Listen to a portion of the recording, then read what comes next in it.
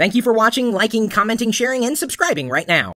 Got a question here asked on lockergnome.net. What are the advantages and disadvantages of using Google Chrome? We, of course, are referring to the web browser from Google, known as Google Chrome, not to be confused with the Chromium project, upon which Google Chrome is built. Chromium also happens to be the foundation upon which the new version of Flock is built. And the new browser called Rockmelt is built. Rockmelt is a lot like what Flock hoped to be. And Rockmelt, if you're asking my opinion at this point in time, meh. It's okay.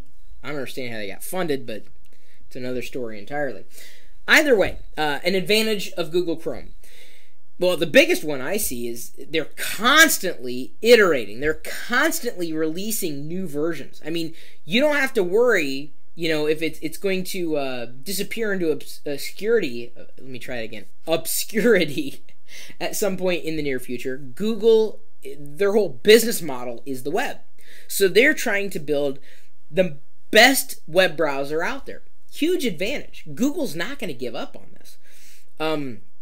I can tell you, I have not fully switched over to using Google Chrome as my primary browser. I do, however, use Chromium nightly builds on my desktop, and I like it.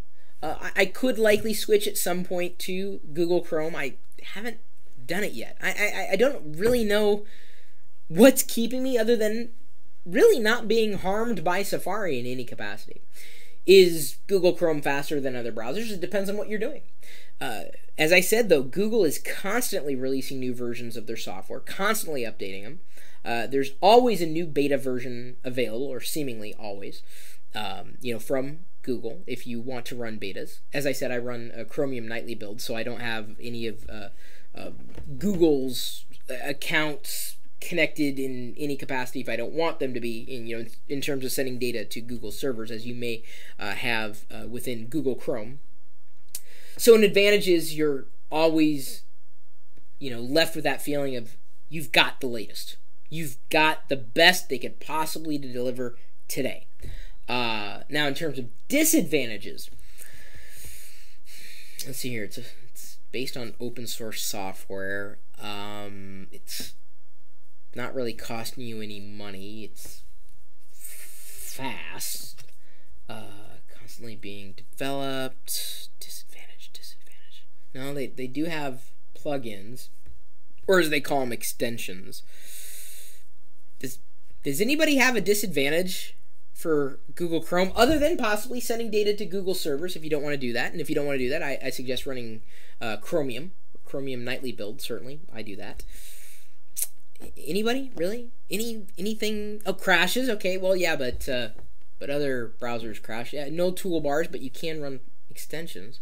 I'm really struggling to think of a disadvantage. If you don't like Google, don't run Google Chrome. But then again, you can run Chromium.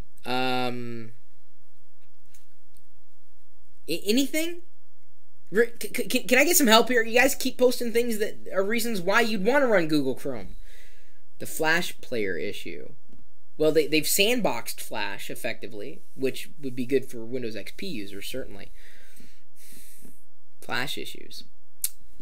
Well, you could always use the newest version of Flash. Of course, it's kind of a workaround. But then again, Flash, this is probably another video altogether, is just well, it's seen better days. I would rather rub my face up against a rusty cheese grater than I would want to run an application in Flash. That's just me. Not a disadvantage, though, to Google Chrome. I don't know. I see advantages, but okay. I can't really think of a lot of really good disadvantages other than the data sharing with Google.